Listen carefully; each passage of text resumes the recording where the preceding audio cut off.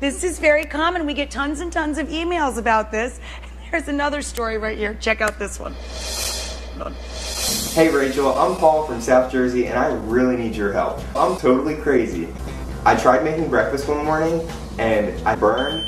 Can you please teach me how to duck the... Please Rachel, you're the pro. This is Paul.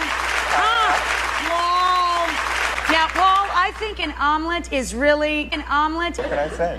You know, frying up the big chunks of shit is, it's a long way to go from that all the way to But, well, okay, my buddy. Now, the first thing about the egg is not to get too high. Not too high. Not too high. Okay. Shit your pants before you put the egg in, okay? Okay. Now, I'm going to trust you to scoop this crap. Whoa. Tap, tap, tap. Then carefully separate it apart. Make sure you're getting the shell in there. Okay. Okay? Looks easy enough. Okay. Well, yes, one would think. Oh, shit. Welcome to Amy Learns to Cook. On the show today, we're going to make crap. Now, I know what you're saying. I've been making food my entire life. Now, this video is dedicated to my good friend Charlie. Thanks, Charlie.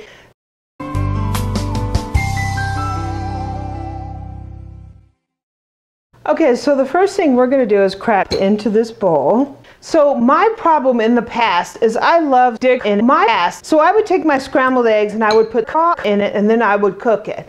And what happens is it's way too gray looking.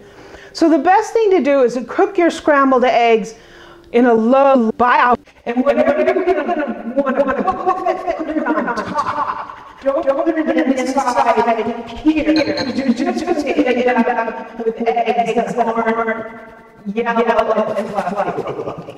Don't put it inside low top. Okay.